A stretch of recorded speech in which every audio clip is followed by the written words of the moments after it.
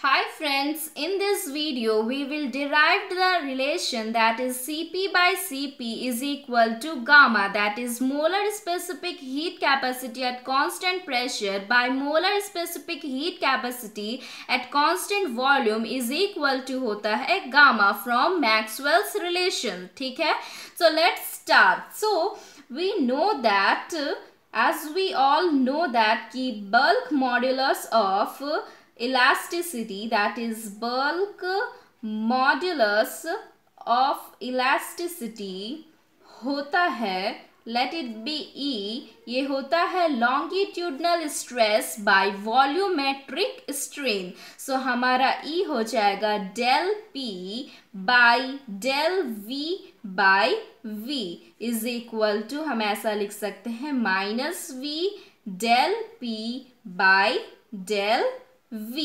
ठीक है, नाउ अगर इस बल्क मॉड्यूलस ऑफ इलास्टिसिटी को अगर हम एट कांस्टेंट इंट्रोपी लिए, that is E S is equal to हो जाएगा minus we del P by del V constant S. ठीक है, और अगर इस बल्क मॉड्यूलस ऑफ इलास्टिसिटी को अगर हम कांस्टेंट टेम्परेचर में लिए, दैट इज ई टी, तो ये हो जाएगा minus we del P by del we at constant T temperature. ठीक है, नाउ क्योंकि गामा होता है E S by E T, that is bulk modulus of elasticity at constant entropy and bulk modulus of elasticity at constant temperature. So इसका और इसका values को अब हम इसमें सब्स्टिट्यूट कर देंगे. सो हमारा del V del P by del V at constant S divided by minus V del P by del V at constant temperature T हो जाएगा. ठीक है, सो यहाँ से माइनस वी और माइनस वी कैंसिल हो गया. ठीक है, नाउ यहाँ पे जो डेल पी है उसको हम ऐसे लिख सकते हैं, del P by del T into del T by del we. ठीक है, दैट इज ऊपर नीचे हम डेल टी से मल्टीप्लाई कर दिए, that is at constant temperature at constant entropy S, and यहाँ पे भी डेल पी बाई अगर हम डेल एस करेंगे, दैट इज ऊपर नीचे डेल एस से इंटू कर देंगे. सो ये हमारा कुछ ऐसा फॉर्म में हो जाएगा. ठीक है, at constant temperature T.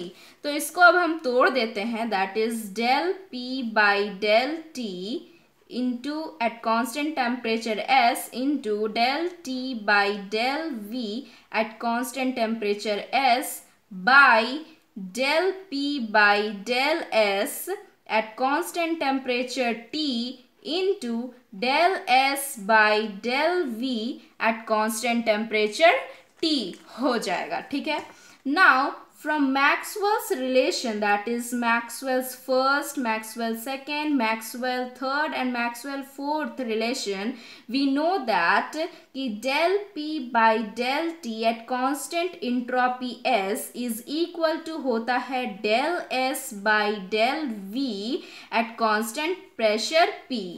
And from Maxwell's second relation, we know that del T by del V at constant entropy S is equal to होता है minus del P by del S at constant volume V. And from Maxwell's third relation, we know that del P by del S at constant temperature T is equal to होता है minus del T by del V at constant pressure P. And from Maxwell fourth relation, we know that del S by del V at constant temperature T is equal to होता है del P by del T at constant volume V.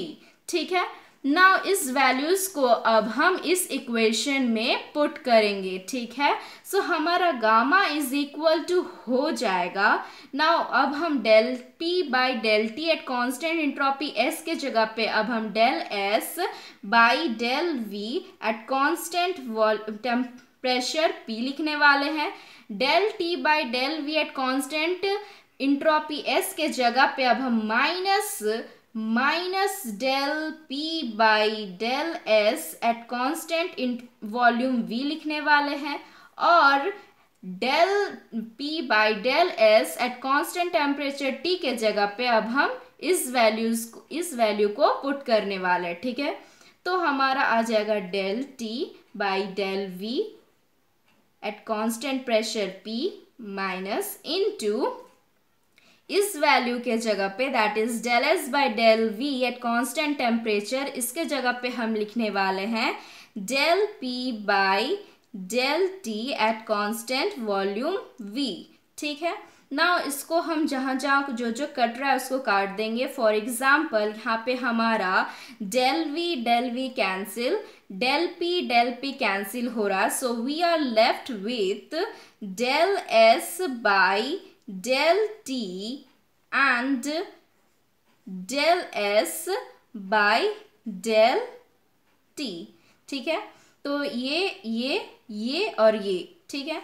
तो हमारा एक आ जाएगा, क्योंकि अब हम t से ऊपर नीचे अगर हम मल्टीप्लाई कर देंगे तो हमारा आ जाएगा t del s by del t by t del s by del T, ये हो गया एट कांस्टेंट प्रेशर, ये हो गया एट कांस्टेंट वॉल्यूम, ठीक है। नाउ क्योंकि वी नो दैट कि T D S is equal to होता है डेल क्यू, ठीक है, from second law of thermodynamics, ठीक है। तो ये वाला हो जाएगा डेल क्यू, ये भी हो जाएगा डेल क्यू, ठीक है। और डेल क्यू बाई टी होता है सी, that is molar specific heat capacity, ठीक है। तो ये molar specific heat capacity at constant pressure P is equal to हो जाएगा Cp, and molar specific heat capacity at constant volume हो जाएगा Cv, ठीक है। That is del Q by del T at constant pressure P by del Q by del T at constant volume V is equal to हो जाएगा Cp by Cv, क्योंकि d del S is equal to del Q होता है from second law of thermodynamics, and del Q by del T होता है C, that is molar specific heat capacity. So Cp by Cv is equal to होगा gamma, that is Cp is equal to Cv is equal to gamma, which is our required expression. So from Maxwell's relation we have derived the expression that is Cp by Cv is equal to gamma होता है।